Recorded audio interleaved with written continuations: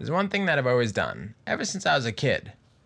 Answered questions truthfully. I almost have, like, OCD with telling the truth. And over the years, it's been a curse and a blessing. Why didn't you do your homework?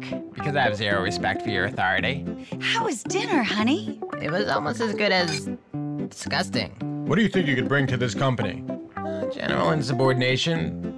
Probably some low-level embezzlement. Are you having a good time? Listen to you talk about your cat Whiskers for the last 20 minutes. Whiskers. I think I'd rather be talking to Whiskers. It's just the way that I am. I answer all questions honestly and directly. That's why it makes me nuts to watch the White House press secretary stand up there and, like, sidestep every other question. I mean, can't we ever get a yes or a no?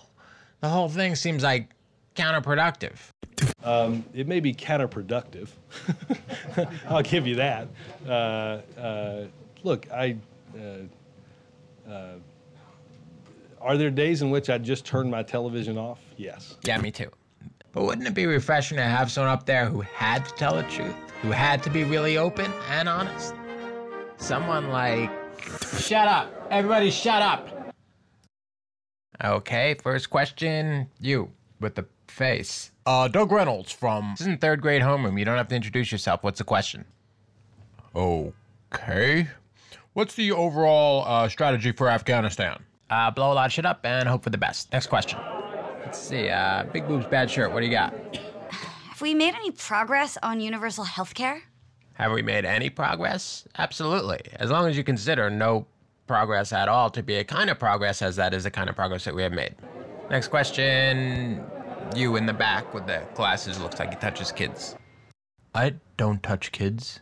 I didn't say you touched kids. I said you look like you touch kids. What's your question? Do you consider waterboarding to be torture? Yes.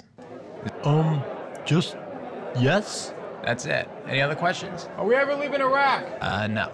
Will we ever cut our dependence on foreign oil? No. Is China more powerful than us? Yes. Was the Pentagon hit by a plane? No. Wouldn't that be nice? Just yes? Or just no? Can we cut the bullshit sometimes and just use yes and no? Look, I think there's... I'll take that as a no.